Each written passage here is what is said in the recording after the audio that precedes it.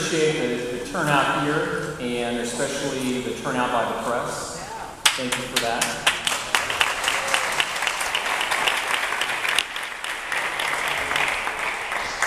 As many of you know, I have not participated in any public events before today. I also avoid any interviews with the media. And it was and still is my belief that Bradley Manning deserves an attorney that is focused on what is happening in the courtroom, and only what is happening in the courtroom. And that is why I've chosen not to do the interviews at this point. But today, however, marks a milestone, and it was actually supposed to be an ending point, really, to the motions hearings that we were going through. And it would mark the end of the motions phase, working our way into the trial phase. And the motion that we were doing, and unfortunately still are, is the unlawful pretrial punishment motion. And it's taken longer than expected, but I must tell you, I'm not really that disappointed by that. I'm enjoying my opportunity to cross-examine those who had Bradley Manning in those conditions for 9 months.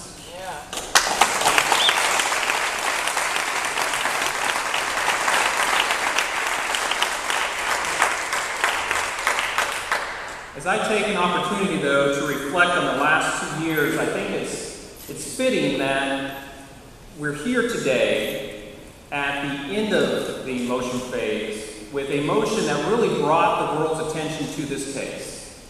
And that was how Bradley Manning was being treated. Brad's treatment at Quantico will forever be etched, I believe, in our nation's history as a disgraceful moment in time. Not only was it stupid and counterproductive, it was criminal. An entire group of individuals who I no doubt are honorable men and women chose to turn a blind eye to how Bradley was being treated. Those who could affect change did not. They were more concerned about how the attention might be put on them if something happened to Brad, as opposed to what was their conduct doing to Brad. But it turns out those same people cared about something more. And what they turned out to care about more was the media impact. And for that, I must thank each and every one of you here today. I must thank each and every one who is listening or watching, because without you, change would not have happened. Your actions resulted in Brad being moved from Quantico to Fort Leavenworth. Make no mistake about that.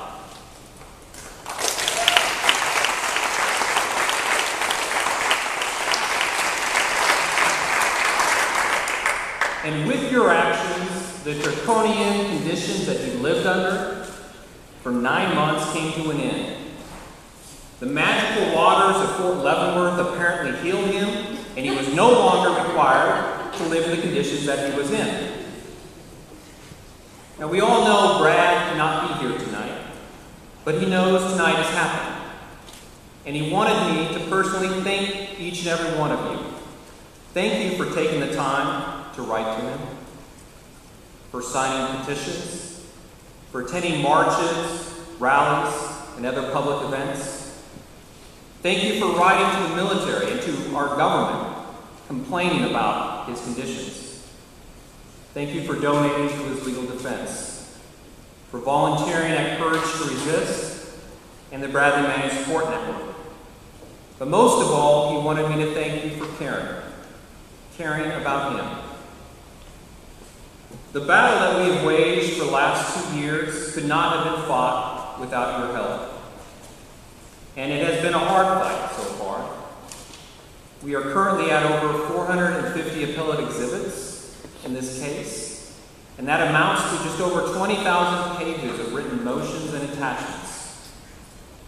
I am confident by the time this case comes to a conclusion, the record of trial will be the longest record of trial in our military's history. And that record will reflect one thing, that we fought at every turn, at every opportunity, and we fought to ensure that Brad received a fair trial.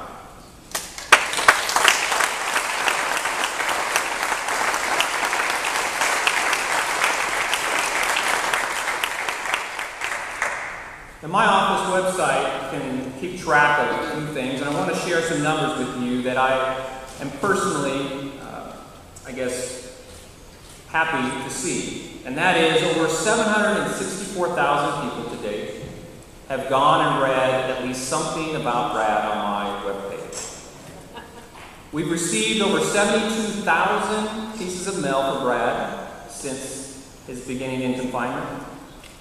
Over 14,000 individuals have donated to the Courage to Resist or the Bradley Manning Defense Fund. And 754 supporters have donated directly to his legal defense fund managed by my office. And today, I want to take the opportunity to thank you. Thank you for getting involved. Thank you for taking the time out of your busy life, not only to be here today and to listen to what I'm saying, but thank you for caring about Brad. Thank you.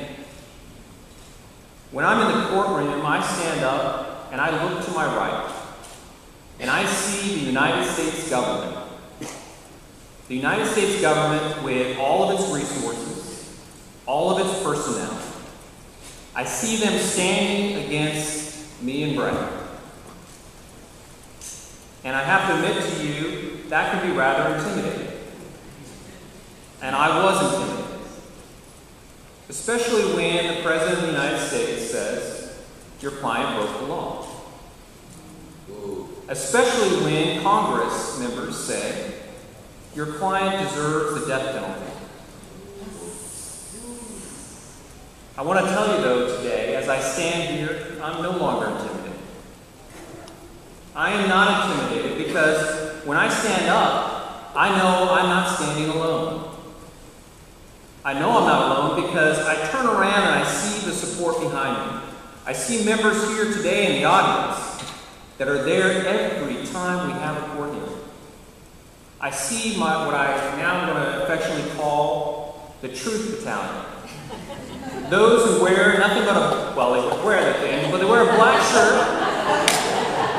that has the word truth on it, and they're behind me. And when I look there, I know that I also have unlimited personnel and unlimited resources.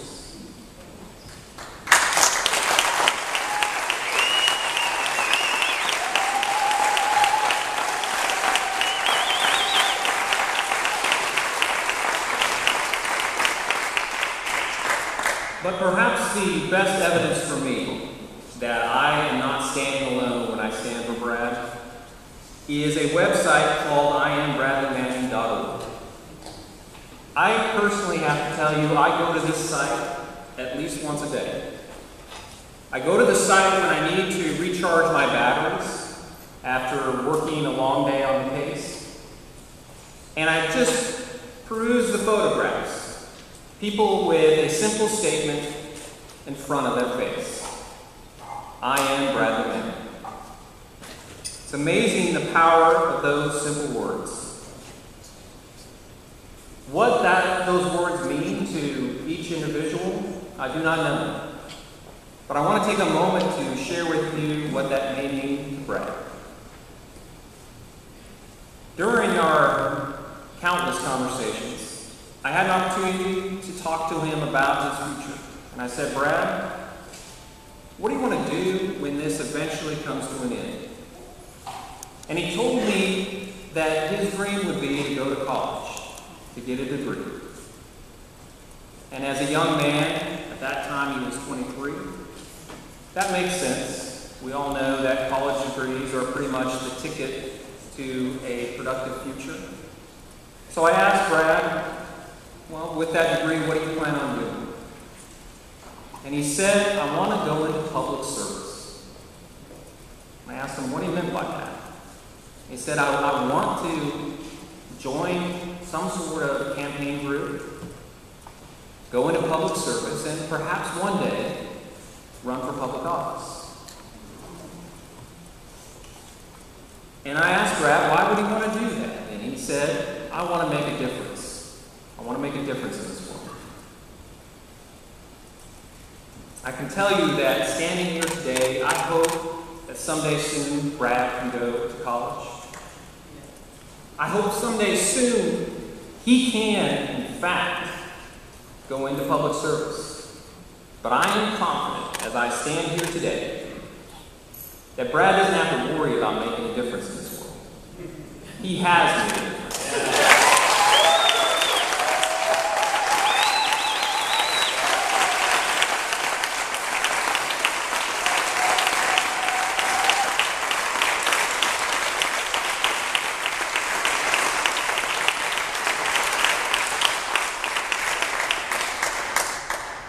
Last Tuesday, the President of the United States signed into law the Whistleblower Protection Enhancement Act.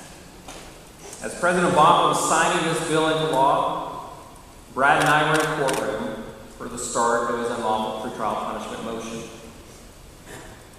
How can you reconcile that? I don't know the answer to that question. One of our nation's most famous whistleblowers, Daniel Ellsbury, has on multiple occasions spoken out for Brad. History has been the ultimate judge of his courage and sacrifice. History has judged him well. I hope that history will judge Private First Class Bradley Manning in a similar light. I thank you for coming here today. I thank you for listening to me.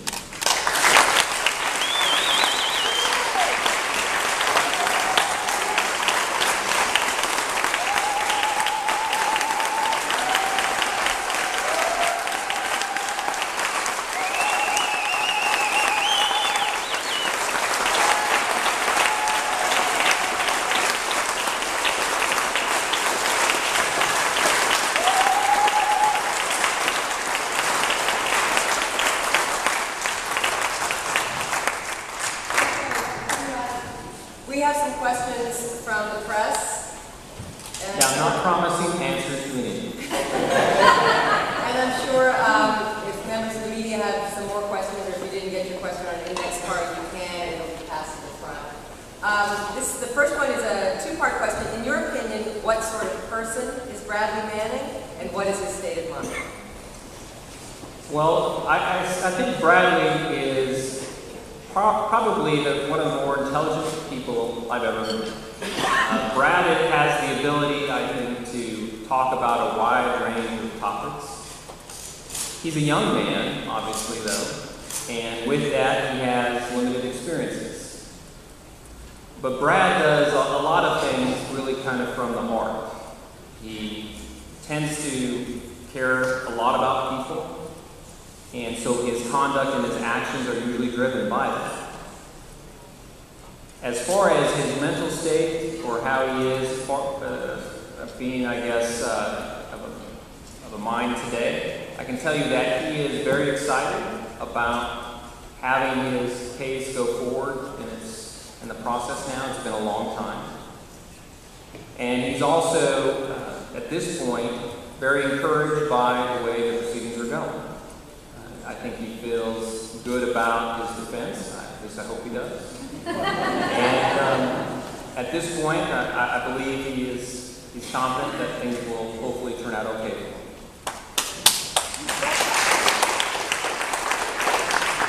What can ordinary citizens do to help Bradley Manning? Well, I think the biggest thing is to make sure that this case doesn't get lost in the minutia of everything else going on in this world. It is by far the most important military case, but it's a case that has significance for all of us. Because in this country, in the country that I am proud to serve in the United States Army Reserve, we live in a country that is built on freedom of speech. We live in a country that's built on government accountability and informed citizens. So I think at this point, the biggest thing you can do is stay involved, stay informed, and to make sure those that you've elected into public office understand your views.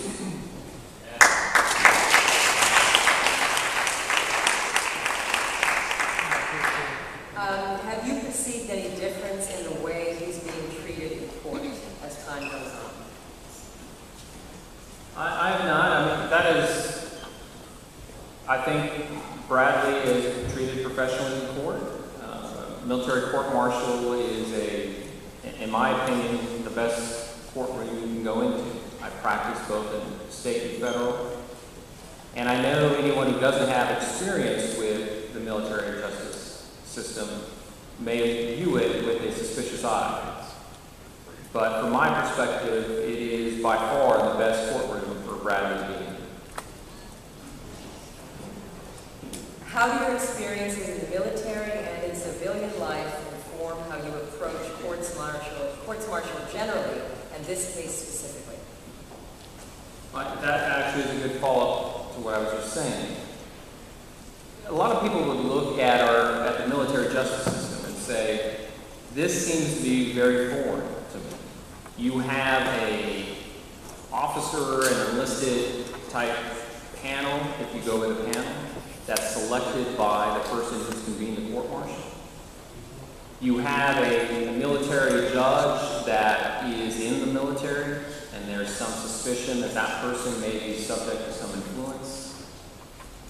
And so when you look at it from the outside, you could see and perhaps think that the system is built to obtain a certain outcome. I can tell you with confidence, again, having practiced both in state, federal, and in military practice, that a court-martial is by far the fairest justice system that I've ever practiced in.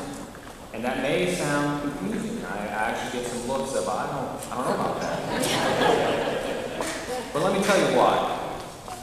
Military judges are not just picked out at random and not voted in. A military judge is somebody who has done, in most instances, both acted as a prosecutor and as a defense counsel for a period of time. Has seen both sides. Also, that person usually has taken on the role of a chief of military justice, which would be the equivalent of a DA, or a senior defense counsel. And so, from that perspective, you have a lot of experience. Plus, once the judge becomes a judge, usually that person is a lieutenant colonel or a colonel. People who go that route are not interested in becoming generals. And so you've kind of tapped out at the top of where you would want to be. So there is no influence issue. And you have somebody there that is truly experienced, who truly understands the law. And from my perspective, I would take a judge who knows the law and is very experienced over many of the judges I practiced in the state and federal. And then from a panel standpoint, if you go with a panel, almost everybody in the military, once they have obtained a certain rank, has some sort of college degree. And I think that in and of itself kind of speaks volumes about the person's ability to at least have an open mind on certain topics. And so we normally refer to military panels as blue ribbon panels. They represent, in many cases, individuals with at least a bachelor's, if not a master's or a doctorate degree. And so that may be surprising to some, but again, the panels that I practice in front of have always been fair panels. I might not have agreed with their outcome, but I do believe they took their job seriously. With regards to state juries I practice in front of, it's not always the case that you get an open-minded jury. So, again, for those who look to this and say, I wish you were in some other venue, I can tell you that Bradley is in the best venue possible for him. Okay, this is sort of related to that question. How do you find that outsiders in either military service or civilian life generally perceive the other? Well, I think I might have answered that question. I can tell you that if you do, in fact, look at the rights, and this is more when I taught military law to non-military attorneys, we would compare the various rights that you have in a state or a federal court against the rights that you have in a military court. And in every instance, the military court rights exceed that you would have as a normal citizen in state or federal court. So I think this is an issue in which a lot of times the suspicion, once you're informed, doesn't bear out. You start to believe that, this is a very fair system. The suspicion, I think, though, of the military justice system is because in some regards it's foreign, obviously. But never forget that the military is made up of basically our sons and daughters, husbands, wives, fathers and mothers, just like yourself. And it is in my mind, it's not a perfect system, but it is one of the best systems that I've had the opportunity to practice in front of. This may be the same kind of question, to see what you think. What do you take with you most from your military service and your time in civilian life? I think military service, I can tell you a little background story about me.